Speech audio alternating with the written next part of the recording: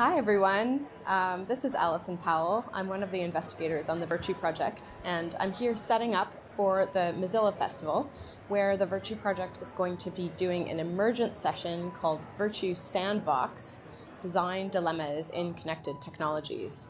In the Design Sandbox, we're going to be helping to think about ethics by walking everyone through the decision-making that you might make in a small company. So our idea is we've invited our participants to become the designers and managers of a small technology company that makes wearables, and they're about to sell this product to a bigger company. And they have to make some decisions about how they're going to manage the data. Are they going to store all of the data that they're collecting from these wearables, everybody's pulse rate, sleep time, steps, movement? Are they going to store that all locally? Are they going to destroy it after people have accessed their own personal information?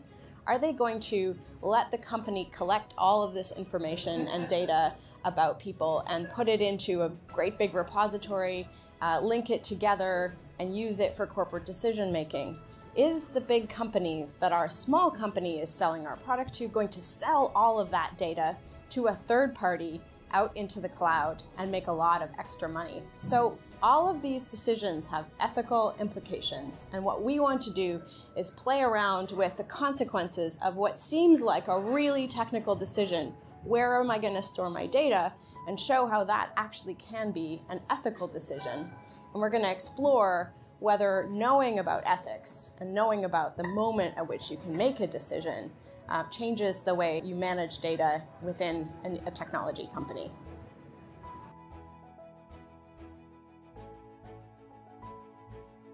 What I'm going to ask you to do is I'm going to ask you to do a little bit of imagining with me. So, we are all working at a company. Our company is called WearWell. So if you look through this, if you open these little, our company is called WearWell. Now the goal of the company is we're really concerned with employee well-being. You know, people work and they work too much, and we want to develop technology that can help people work more productively and be happier and make everybody, you know, it's a win-win situation. If the employees are happy, the employers are happy, there's fewer sick days, things are just better. So we've been working really hard on creating this product. So you are a group of fantastic designers and developers. You're very diverse. And what we're asking you to do is work with me and think through how we're going to design this thing. So one of the things that you have, the last page there, is a device specification, which tells you what is it that we are doing. There's also some concerns. We've also thought a little bit about what do we do? What are we doing? How do we measure impact? How do we think about security and privacy? Because clearly this is going to be important. And other options that we might want to consider. We really haven't thought about that, but we're asking you as a group of designers and developers to help us think through it. So this is the product. The biggest decision that we have to make right now is about how we deal with the data and the relationships between the company, the employees, and us, the WearWell. So the decision that we want you to make today is to help us think through what might be the options. So here we see we have some options about what we're going to do with the data.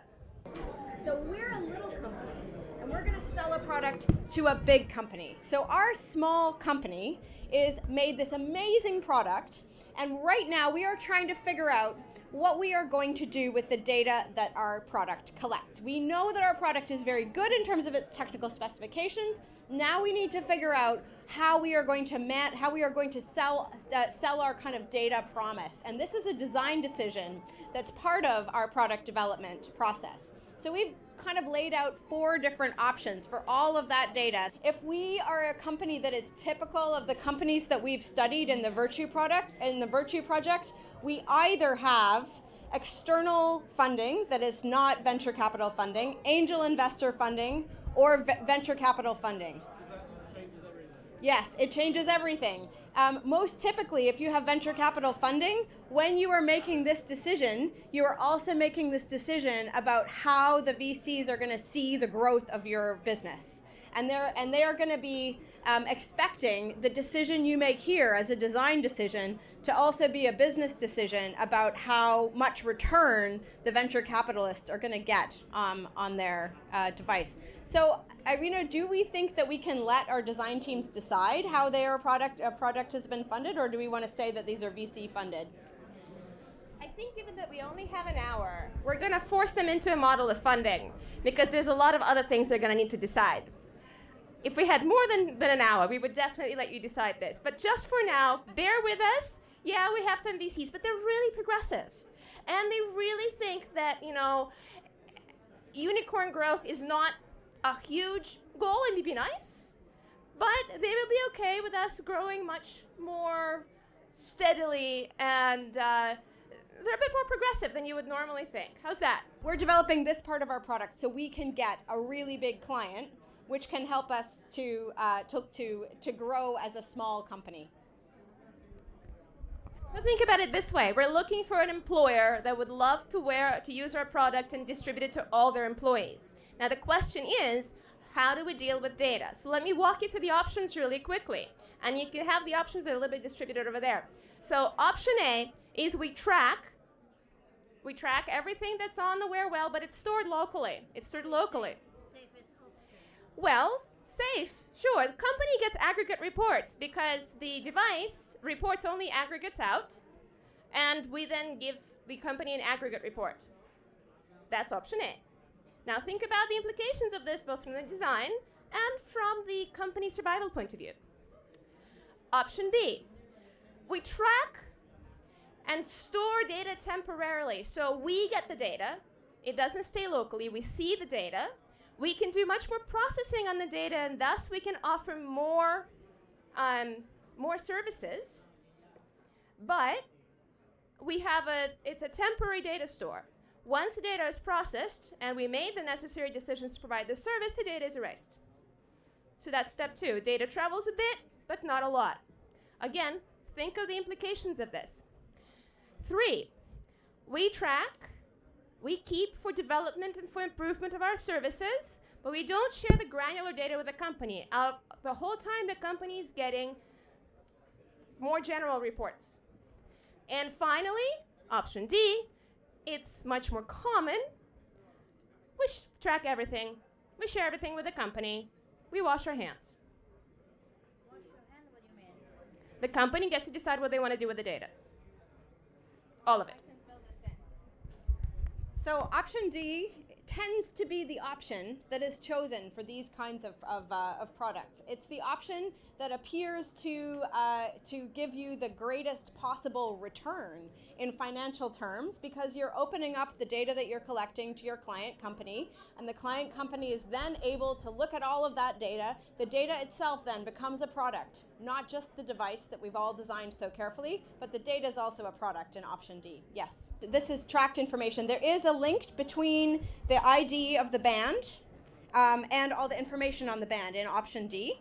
So that means that that you are employee number 156754. All of your data is then sent to your client company. They presumably have another data store that has the relationship between your name and your employee number within the company that you're working. So the question is not about the question is not about whether this is compliant in a regulatory sense. This is really the design decision making within the small companies.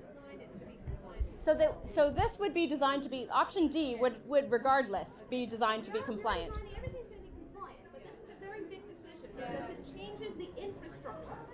When you're processing locally, when the amount of data is much less, it's individual data, you don't have comparison data, you don't have the kind of computational might that you need for certain kinds of processing and analysis. So what you do is you limit severely the kinds of services and the kinds of analysis that you can then provide as feedback back for the people who are using this device.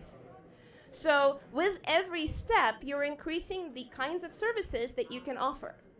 And then with option D, one of the things with option D is that the data then can be used by third parties with obviously legally compliant to also offer additional services that potentially would be useful. So the trade-off is always between functionality and the kinds of ways that we might want to treat data. So I want to also talk a little bit about option C. Can you go back to option C? So this is an option where, as WearWell, we track the data. We don't share the data with the client company except in its most aggregate form. But WearWell gets the option to do A/B testing. So A/B testing means that we then have a stock of data that we hold as WearWell that is about the employee's kind of measurements.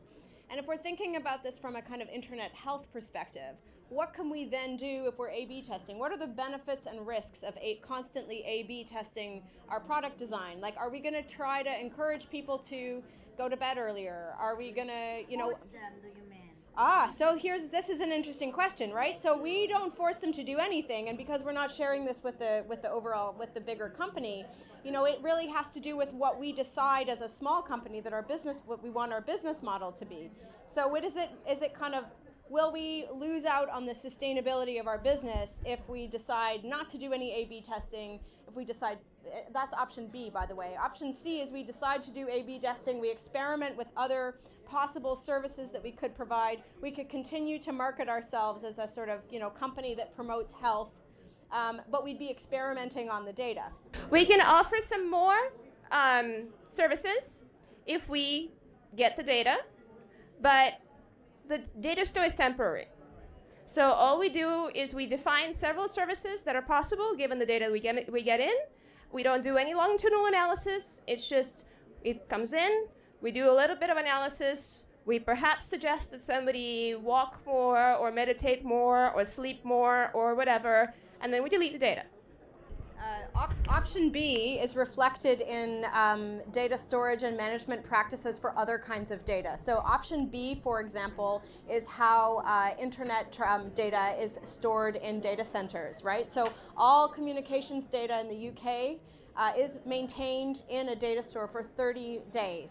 And there is the possibility of the security services, for example, or other entities to do analysis, but only temporarily, and then the data disappears. So this is also to kind of like give you an example of other data management practices that already exist in different spheres. But we have such a good product that we are in a unique position right now as a design team to get to make a decision about the way that we're going to bring data management into our design practice. And so the product is good enough in this scenario that we've got the power to tell our client company what our strategy is going to be. There are the ethics involved in what we're doing here. And the goal of the project is to think about where ethics is involved and how and why. And the thing about ethics is it's not about whether a decision is ethical or not, it's how you get there. And so the next step is, how do we get there? What are some of the ways that we might want to think about this? So, now that you've made your decision, we want to remind you about the fact that the fundamental values for this company are well-being and privacy, and we really want to live up to that. This is a design problem, right? Can we actually get at any of those ethical questions at this point in the design decision process, given that we are like embedded in this bigger structure, right? And we are encouraged to think about ethical principles like the virtue of being healthy, for example. So we are invited to think about healthiness as a sort of virtuous, desirable, ethical end. Is it worth the means of getting to the desirable, virtuous, ethical end of, designing a system in which we don't even have the capacity to say you can opt in or out as WearWell's designers. We are just making something, and these are the things that we can decide about. And so we have all kinds of views on this. And we as a design team, we come at it from a particular set of backgrounds, from a particular set of experiences, and a particular kind of politics that we've all internalized and believe that's what a just and a good world looks like. So I wanted to introduce an employee at one of our testing companies that's been helping us out instead of just testing out the product, to give you a little bit of a glimpse into what it's like to use WearWell in a company. And so you can listen to sort of the end user voice. You want to be the end user voice? Be the end user. Okay, hi, I'm the end user. I work in the sales department at a big company, and I've got 2 kids. I love WearWell. It's helped me keep a lot of mental clarity on difficult days. I'm super excited about the new period tracking feature. I've always had a lot of pain and mood swings with my period, makes it hard to come to work. So I've shared my data with my line manager, and finally he understands and lets me work from home when I need to. And so the meditation requirement goes up when I have my period, but it's cool. Like I hear from studies that it helps, to do more meditation when you're, in a situation of more stress. So yeah, that's really my experience of using WearWell. And really, there are quite a few employees that feel that getting WearWell is something that the company is really showing they're caring about more than just dumb efficiency. That, by providing spaces for meditation and things like that, the company is actually making the employees feel a little bit more like a community or a family, and less like a sort of a farm where they come in and they do their thing and they leave. So there's some voices to that we're hearing that are quite, they're perhaps, in this case, in that particular company, it's a technical company, so there are fewer women in the company, but they're really enjoying having this technology. When we look at larger numbers,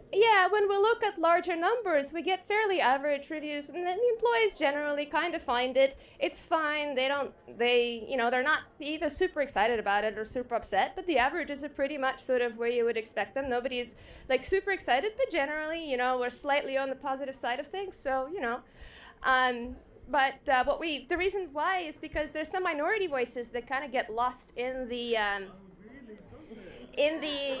larger averages. I'm just saying. Well, you just heard from one. That is a minority voice. And I agree with all of these. But what I also want to point out is something important, is that when as a design team, we come at this and we think about these issues of how do you conceptualize well-being and who owns the data, we also need to remember that we're coming at this from a very specific, very Western, very white middle class to upper middle class kind of position. And that we're also imposing our view of what's important onto a range of people, many of whom may be in completely different positions.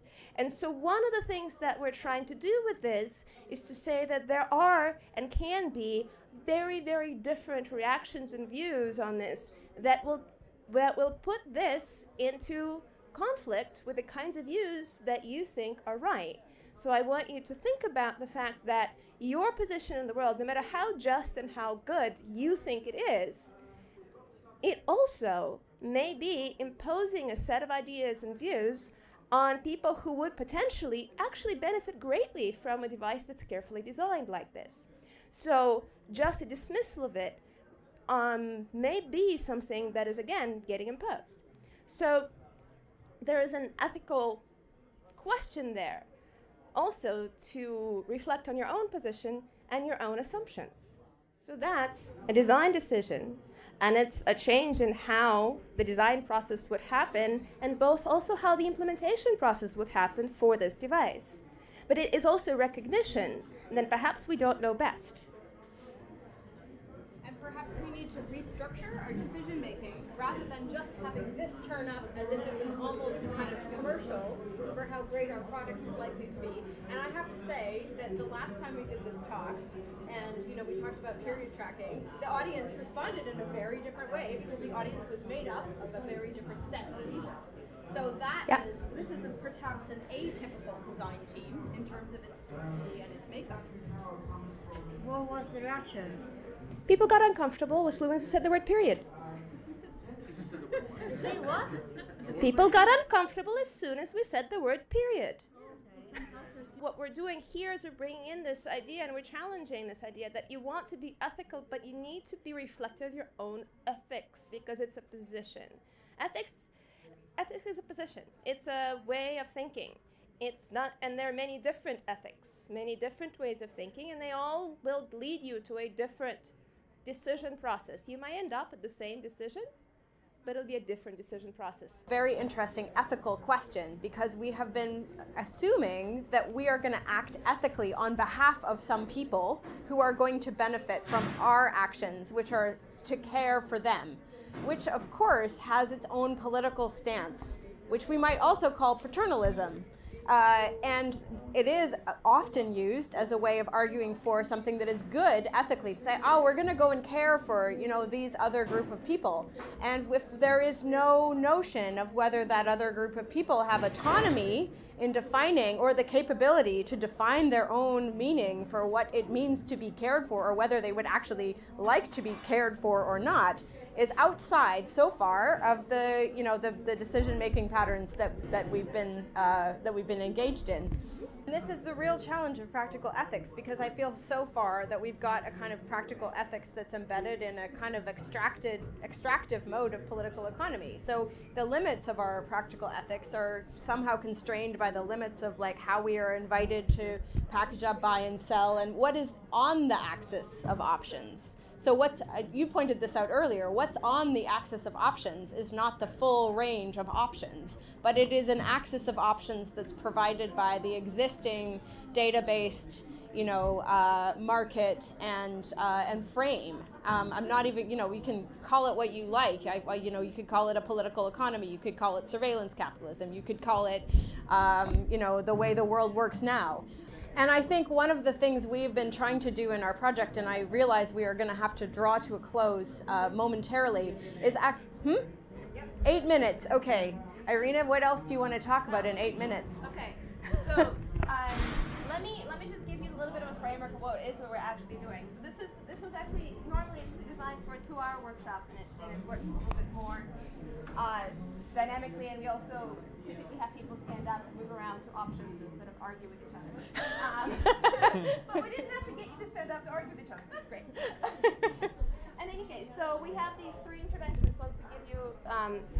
Once we gave you the frame, we gave 2 interventions. The third intervention is this one. It's a little email that you get that basically says, oh, our algorithm is a little bit like it works. We got some data training set problems. It works on for certain populations, not for others. It's a little bit less useful for, we noticed some irregularities. Some people benefit more than others. Do we still want to do it? How do we deal with this? And then, you have a discussion. And I'm not going to put this as an actual option, just sort of walking you through what's left because we only have 8 minutes. Because in the essence, what we're doing is this. We're a project about ethics. And what we're thinking about is, what does it mean to have a practical ethics? A practical ethics that allows you to think through some of the dilemmas and some of the problems that you have to work with as a designer or a developer, and to acknowledge that your wiggle room is actually fairly small. It's not so much that a lot of people who work within design and development that have startups or work for bigger companies, a lot of times the wiggle room for deciding what's right and what's wrong, there's too many competing pressures. And there is not a single ethical framework that will let you make all the right decisions, because none of them are complete. And all of them have their positives and they have their negatives, and they cover some situations and not others. And so what you've actually observed is 3 different ethical frameworks in action. Right. Where are we? So what's ethics? Right. So we looked at consequentialism and then we said, nah, doesn't work. Because we did make some consequentialist arguments earlier. I'm sure you recognize Good. The idea of the individual, the idea of the greatest utility for the greatest benefit for all. We are going to roll this out to everyone because we think well-being is the overall goal.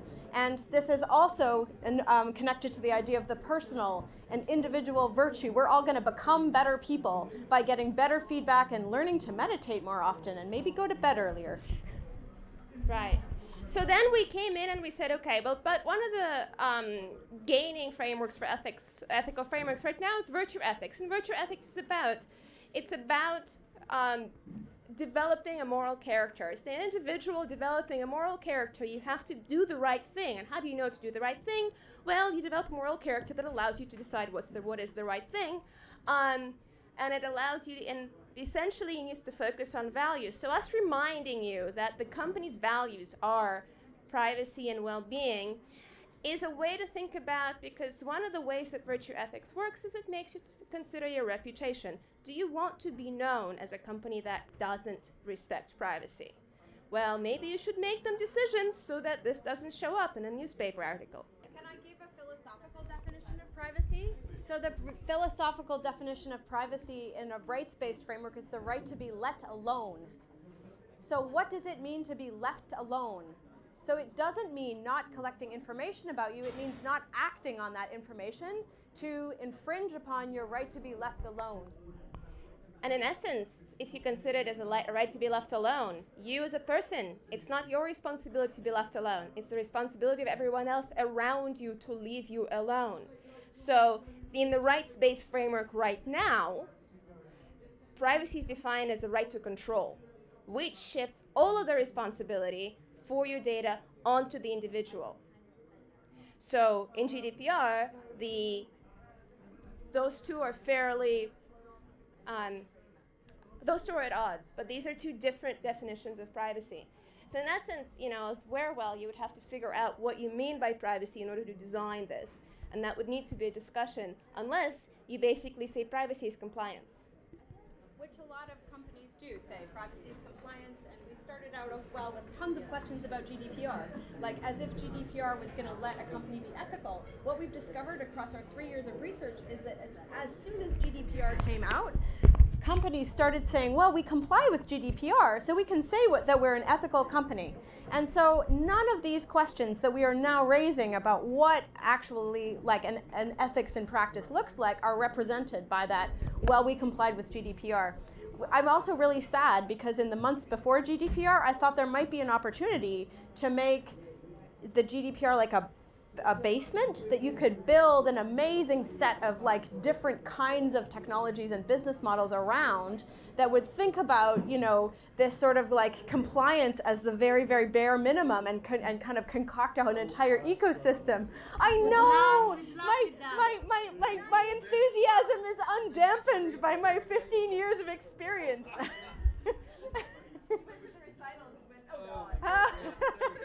I mean, the day after GDPR came out, I was like, hopes dashed again. Virtue is kind of your goal, but what we did with the user study, and so to bring in these minority voices and reminding the designers that you're not all-knowing, and that your position and your view needs to be challenged, needs to be reflected, and sometimes your notions of justice come from a very specific place. And so care ethics forces you to think about the minority voices, the kinds of relationships that you're intervening in, what's already there and why it's there, and what is actually something that needs to be considered. But care has limits. You can't care about everything. And so really the last one is when we came in and said, but the algorithm only works for this kinds of people or not those kinds of people, or kind of worse, should we still do it? Is that capabilities approach is the third one that we use that gives you the idea that you need to think about the kinds of constraints that are there. And the capabilities approach is interesting because it's about what are you capable of yourself, the designers, what are your capabilities given the structural constraints that you work with, but also thinking about the fact that the things you develop become constraints and capabilities, something that allows, something that encourages, enables, and constrains for the people that use these technologies. I have one one last thing to say about this triangle. As you can see, the triangle has different points of entry, and we don't think that any of the points of entry is necessarily sufficient, but I actually think they are all enabling in different ways. If you begin with thinking about how you are trying to put ethics in practice as a way, as an entry point from one of these points, you may be able to exert some, to exert some influence at those. If we're thinking about what Giles pointed out about the whole idea of designer and the role of the designers in enabling these kinds of weird constraints, right? We got into oh wait, even if we make a good technology, it might have a really bad outcome. That's a question of capabilities. And I think from my own perspective, the space in between care and capabilities, but starting from the notion of capabilities, can enable us to do a lot of different things, because we can start thinking, what are the capabilities to change the design field, for example, so that we have, people who are enabled to act in different ways. And, if we start from that perspective, how can we push towards thinking about care in a less paternalistic way, in a more enabling way? Obviously, my enthusiasm remains unbound. From half of you, I'm sorry. Yeah. Hands up in the last 5 minutes, but we really wanted to get you to the triangle. Thank you. We worked for 3 years on it. Thank you. That's amazing.